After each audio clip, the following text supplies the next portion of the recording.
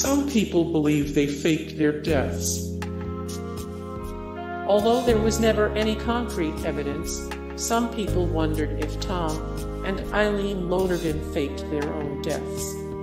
After the Australian news broke the story, more than 20 people came forward claiming to have seen the Lonergans after they supposedly disappeared. They were allegedly seen all around Australia, including in a Darwin hotel and a Port Douglas bookshop 2 days after their dive, according to the owner.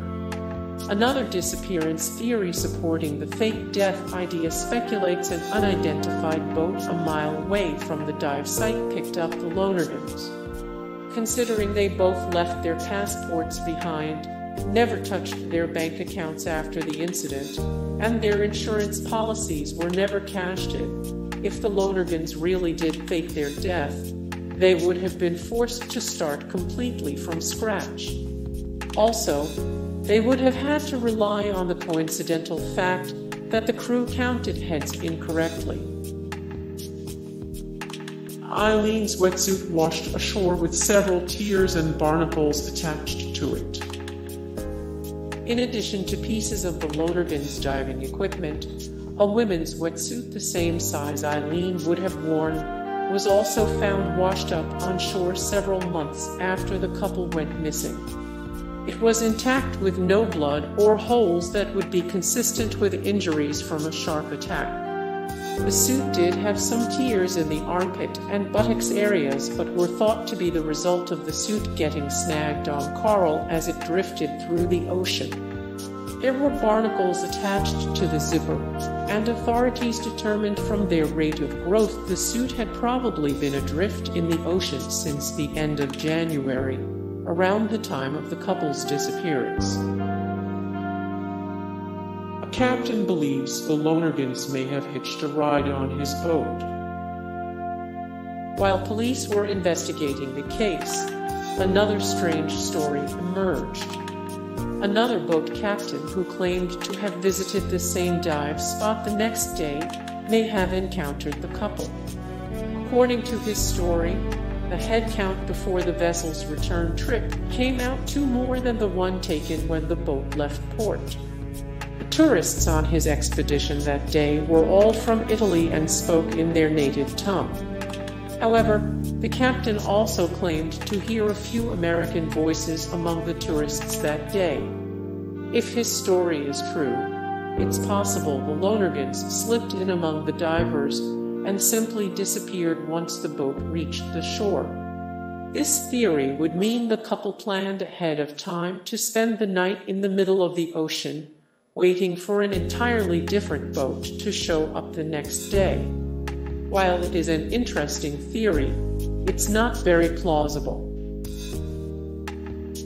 Diary's entries have led some to believe they had a suicide pact.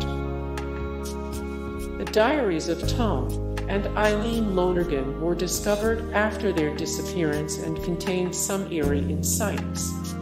According to entries, both Tom and Eileen were unhappy with their lives and each other. The couple both had careers as teachers, and each wrote how they hated their jobs.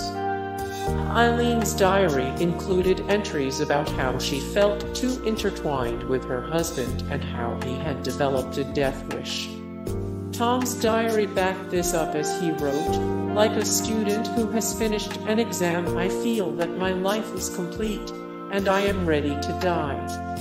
Although these disturbing writings from the Lonergans were mostly considered coincidental, some theories suggest the couple was carrying out a suicide pact or were the victims of a murder-suicide at the hands of Tom. A dive slate with a distress message was discovered 6 months after their disappearance. In order to communicate effectively underwater, many divers carry dive slates, small boards on which they can write messages or record information. 6 months after Tom and Eileen Lonergan's disappearance, a well-weathered slate was discovered by a fisherman miles away from their dive site.